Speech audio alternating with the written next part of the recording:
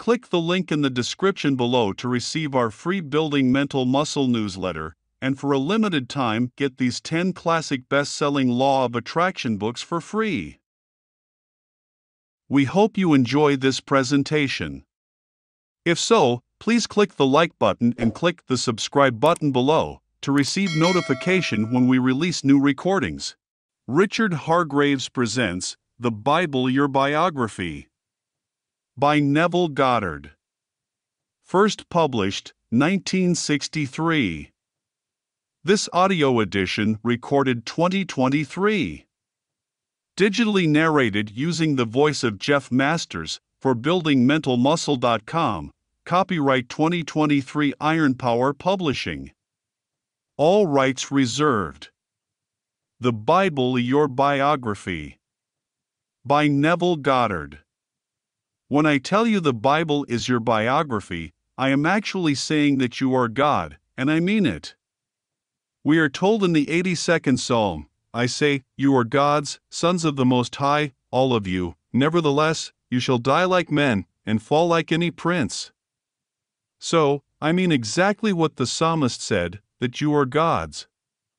But man has such a strange concept of the word God. This morning's mail brought me a letter. I do not know the lady. She claims she is 82. She said, I am returning your latest book, The Law and the Promise. She can't be returning it to me because I did not sell it to her. She may have returned it to my publisher or to some store who sold her the book. She said, I read the 156 pages, the 40 stories told about the promise, and no credit was given to God. Not one who received the answer to their prayers thanked God, and so it is a godless book. So, she is returning it to someone. Do not criticize her. She is 82 and undoubtedly like my own mother and father, who had strange and wonderful concepts of God, but God on the outside of themselves. God was on the outside to whom they turned, and she undoubtedly turned to some external creative father, and that is her God. If she feels that way about it, you can't blame her when she reads in this, as I have brought the two together and identify God with human imagination. By identifying the two and making them one, I rubbed out the vision that has plagued man. For we are told, all things were made by him, and without him was not made anything that was made. Then we discovered that we could imagine ourselves to be what we want to be, and, remaining faithful, remaining loyal to that assumption, it became an external fact in our world. If all things were made by him, and without him was not anything made that was made, and we did this as an experiment and it worked, well then, we discovered God. And he wasn't some being in space who would return. We found him in ourselves as our wonderful human imagination. That we failed many times, certainly, we are still torn between the concept of God, the Father of David, and what we ourselves discovered, so we are still under that influence of an ancient concept of God. So, she is going to return the book, and let us all feel that tomorrow she will see who God really is, but don't judge her, not harshly anyway. Leave her exactly as she is, because at least she believes in God, which is far greater than not to believe in some power that is creative in this world. Now we turn to the Book of Books.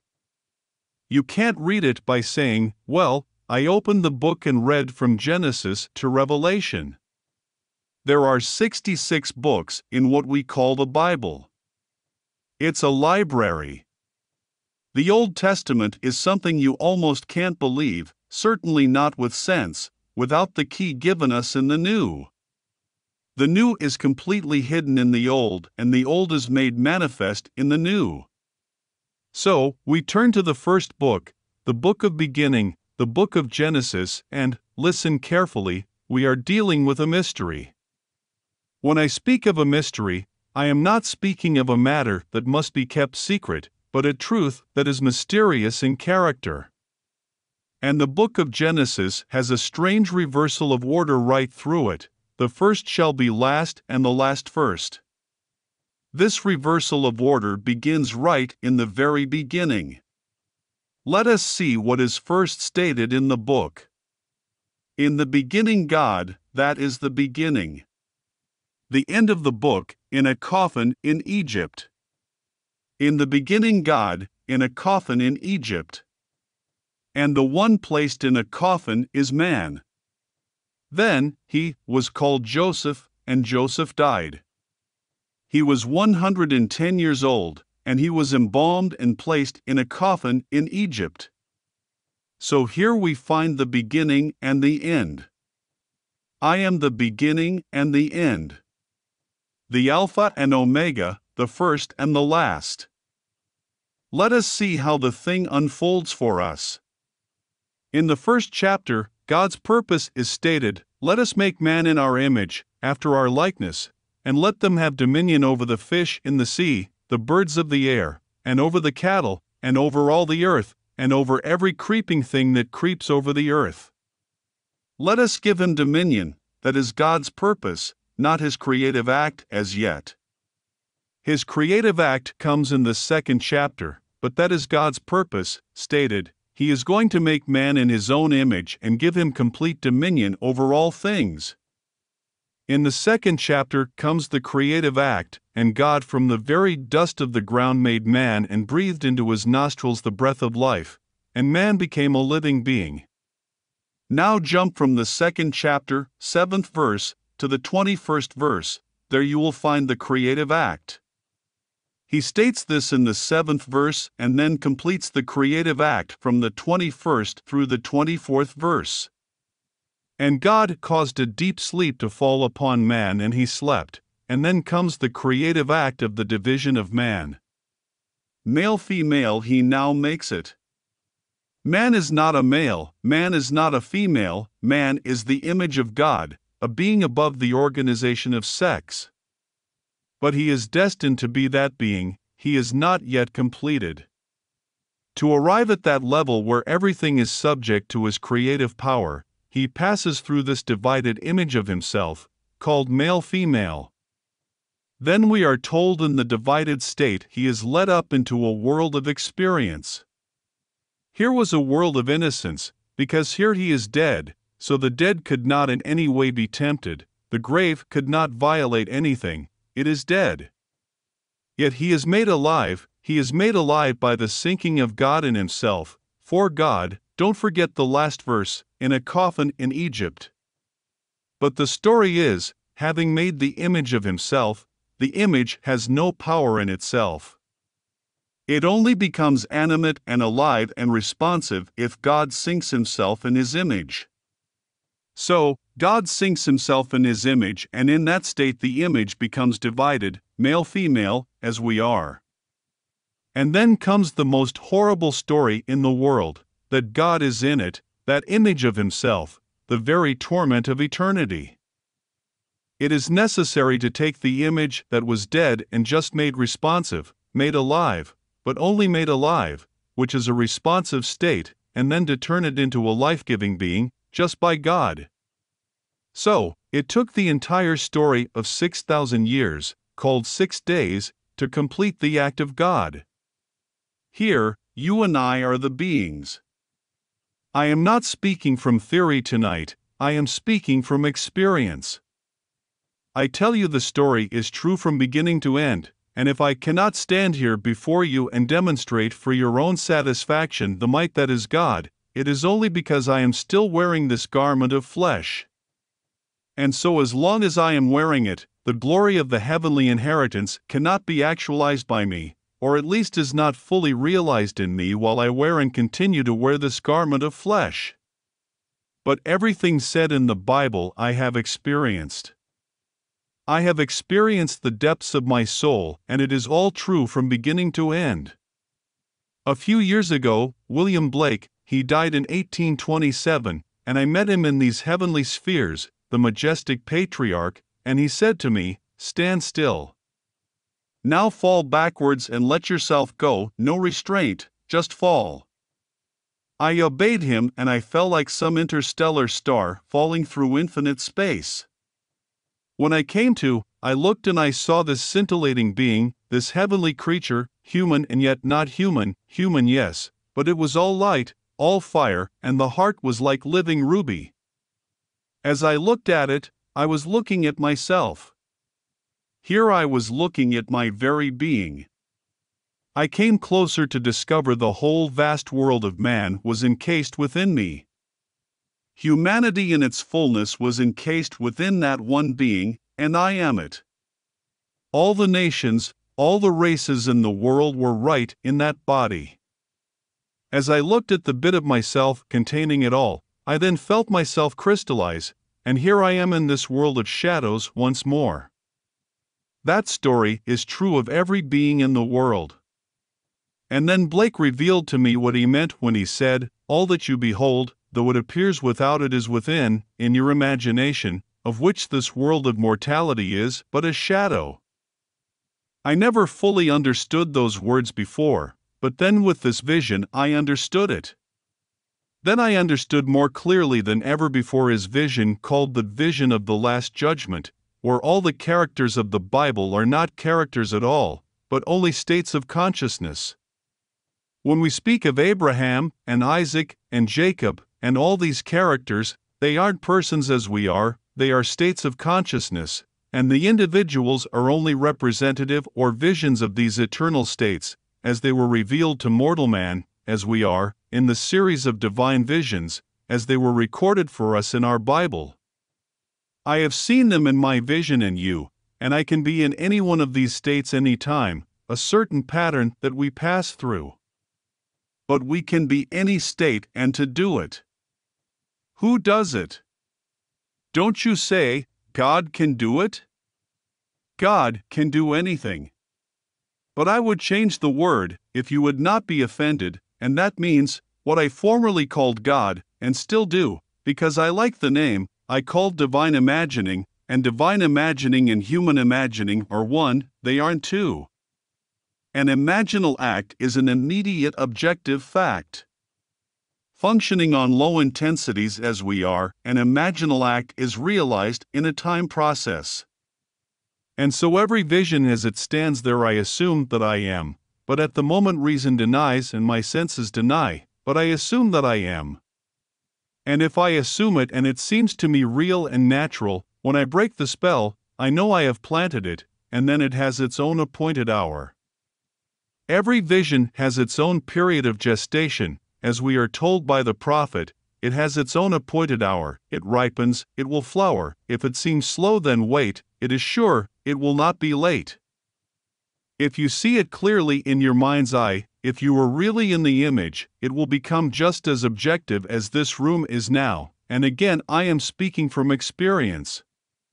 Sitting in my chair at home or reclining on a couch or in my bed, suddenly, without my eyes being physically open, I see a world that I would not see if I know where I am physically, and I can't deny it.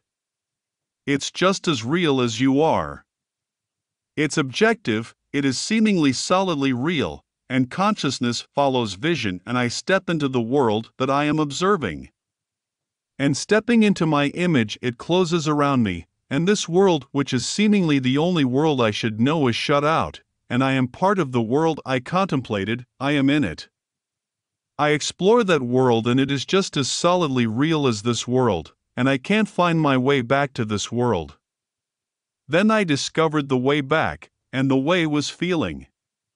Standing in that world with no street leading to this world, I assumed my head was on a pillow on the bed in the room, in the house, in the city that I knew so well, and feeling it, I suddenly found myself as though standing vertically. I felt myself in a horizontal position and I am back, but I am cataleptic, I can't move the body. It is just as frozen as this little instrument here on the table, just as solid, just as stiff. Within, say, a half minute, I could move my finger and then my elbow, and then after great effort I could move an eyelid and open my eyelid. As I opened the eyelid, I looked at the familiar objects on the wall that I knew so well. I am back in this world, and now this world has shut out that world. I tell you, there are worlds within worlds. Here you can take an image, the image of your success if you want success, the image of your awakening if you want it, any image, and then you contemplate it. And maybe you will see it as I am seeing you now, and then consciousness may, and I hope it will follow your vision, and you will walk right into that image and it will close around you, closing around you just as I did this. And you have planted it. You entered that age, as it were, and fertilized it, and bear in mind it is the image, and the vision has its own appointed hour. Don't try to hasten it, it ripens, it will flower. But if for you, because you were impatient, it seems slow, then wait, it will not be late, not for itself nor to a world, unless they are the same species and would ripen in the same interval of time. A chicken hatches out in 21 days, some things come out in 5 months, some things come out in a year, and some come out in 2 years. And so, we plant things in this world, and each has its own period of gestation. Don't think for one moment in the world as we know it and as we are, that you are going to think it now and then force ripening as it were. Leave it, it will come as you wish in its own full time. God is real.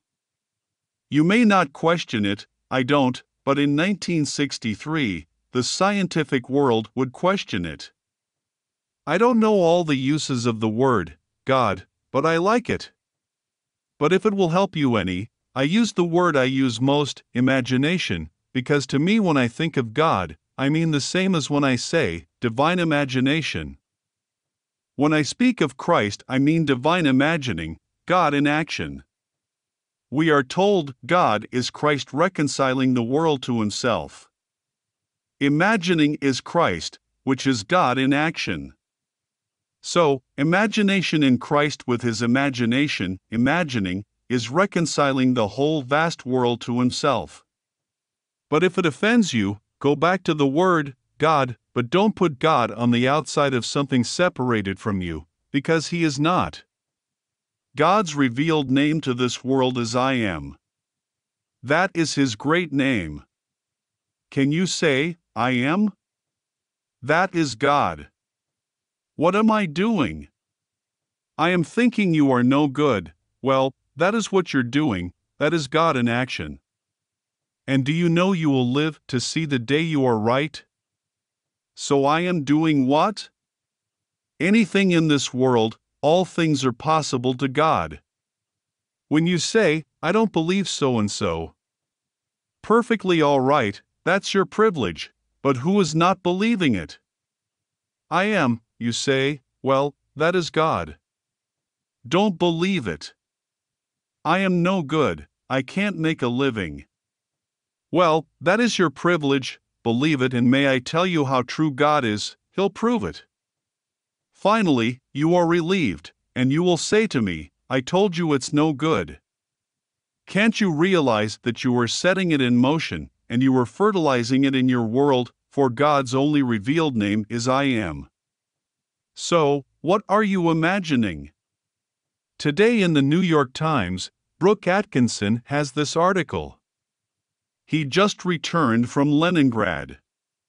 They were not concerned, when he started through, to examine his baggage concerning liquor or tobacco, which is the item they all look for it brings in revenue. They were only concerned about ideas. They said, do you have any magazines? He said no, none. Do you have the Bible? He said, no, that is the only thing they questioned the second time. Do you really mean that? Do you have a Bible? It is the only thing they really wanted to prove beyond doubt he did not bring into Russia. And they could read, they know the Hebrew tongue, the Greek tongue, they have the different concordances. They could look back and find the true meaning of God and find it really means imagination. That is exactly what the word means. The word potter in Hebrew means imagination. And who makes anything? If God made me out of the clay, out of the dust, was he not a potter? And I, the maid, and he, the maker. The maker was the imagination, and then imagination sunk himself in the thing made, and then gave me himself. Take that book of falsehood across the border, that man may discover who God really is, that he does exist, and they will now, without the consent of Mr. Khrushchev, assume they have a different form of government, and no power in the world can stop it from externalizing itself in the world if they do it. So, not cigarettes, not liquor, not anything, furs, diamonds, bring them all in, they are all part of our way of living, but don't bring in the Bible. In this country of ours, we aren't teaching the Bible. We're teaching ritual and ceremony, and it's all vague. It hasn't a thing to do with the Bible. The Bible is God's revelation of Himself to man. If you never saw the inside of a church, it makes no difference. In fact, we are told in the Bible not to build a church, but man insists on building churches. Build no temple for me, I will build one for you. This is what he builds, but don't you build one for me. 2 Samuel, chapter 7. Do not build me any tabernacle in this world, I'll build one for you. And some scribe to justify the building of tabernacles inserted the 13th verse, which all scholars agree is an insertion. It is not found in the ancient manuscript. I tell you, the drama begins in this manner. God made us, and we are dead, and there is no way to make us alive and creative as He is, unless He buries Himself in us, and this is the mystery of life through death. John, chapter 12, verse 24. A grain of wheat, unless it falls into the ground and dies, it remains alone, but if it falls and dies, it brings forth much. So, He plants Himself in us and is crucified on us. Listen to the crucifixion. The crucifixion is over. Romans, chapter 6, verse 5. You aren't going to be crucified again, you are already crucified. If we have been united with Christ in a death like His, we shall certainly be united with Him in a resurrection like His. The resurrection is to be, it takes place individually. And may I tell you from experience, it is true. God's mightiest act is the resurrection, and each individual will be resurrected, and the day that you will be the most startled being in the world, because until that moment you had no idea that you were dead, you had no idea that you were entombed. It seems so natural to walk this earth and play the part that you are playing and think you are alive. You move from the cradle to the grave thinking you are alive, and in this moment in time you are suddenly resurrected. At the moment of resurrection, you become awake, aware of it in your being startled. Joseph was 110 years old when he left. In Hebrew, every letter, every number has a certain meaning. 100 is the letter with its symbolical value of the back of the skull, kuf. 10 is the hand, the yod, and the yod begins the name of God. If you could sever the hand from man, he would not be creative, just simply nothing.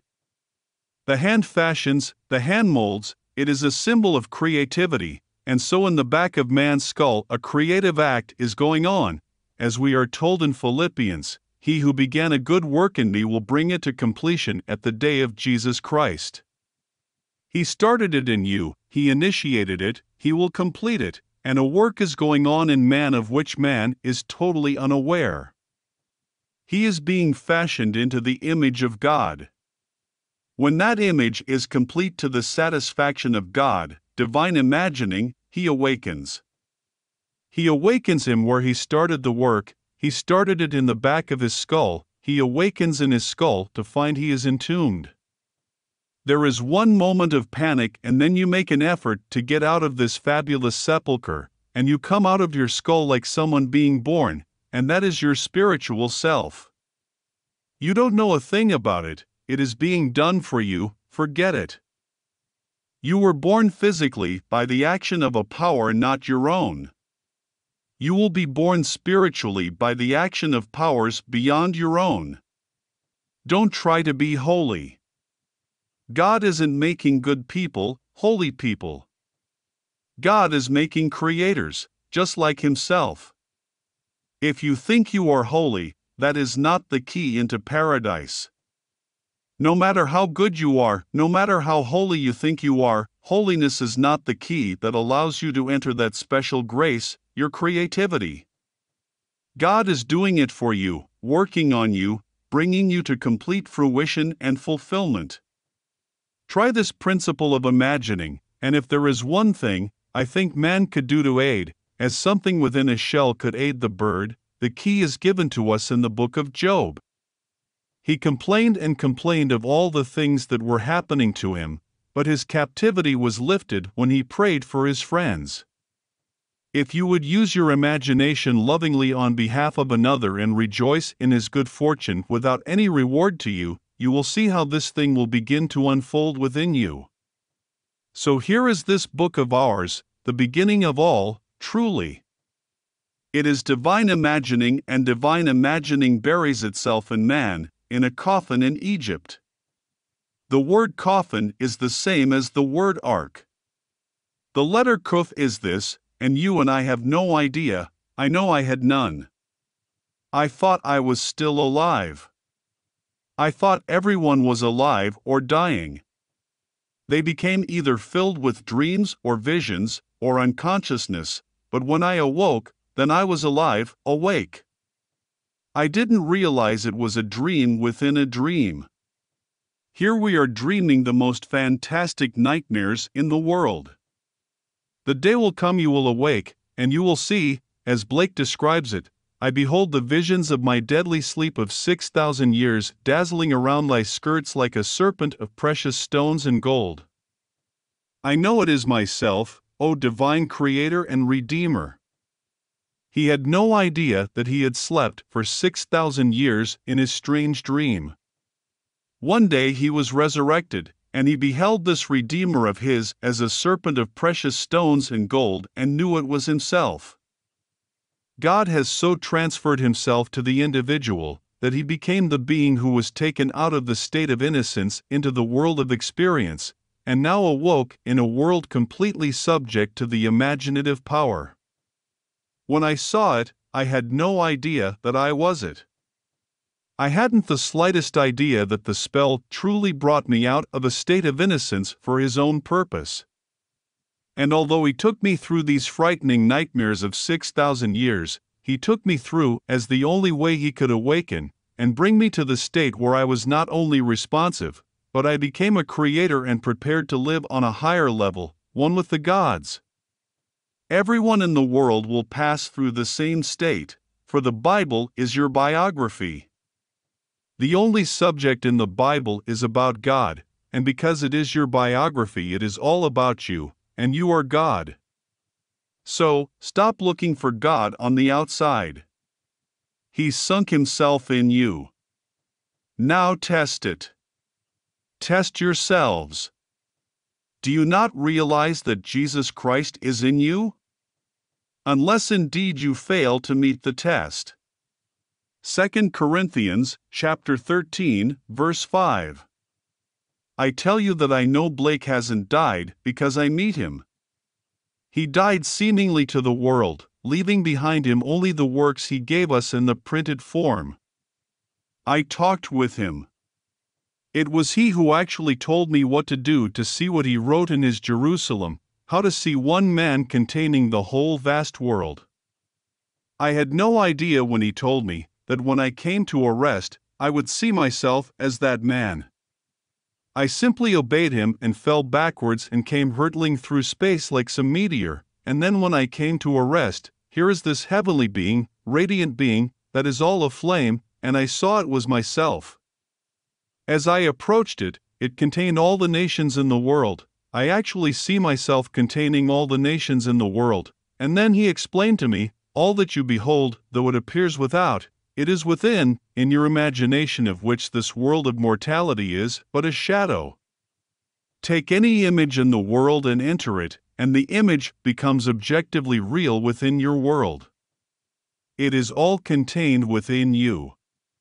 Take out poverty, it's there. Take out wealth, it's there. Take out recognition, it's there. Take out the unknown state, it's there, everything is there, and each state is personified. So, you approach a state, and the state is personified, and as you encounter the state, you enter the state, and then you externalize it into your world. You are living in a world of shadows, says he, until that day when you are resurrected. You will continue your journey for a little while, telling the story as you encountered it to those who will listen, and then when you take off your garment this time, you take it off for the last time. You will never put it on again. There is no garment of flesh in the resurrection. Now let us go into the silence. End of lecture. If you enjoyed listening to this recording, please click the like button and click the subscribe button below to receive notification when we release new recordings.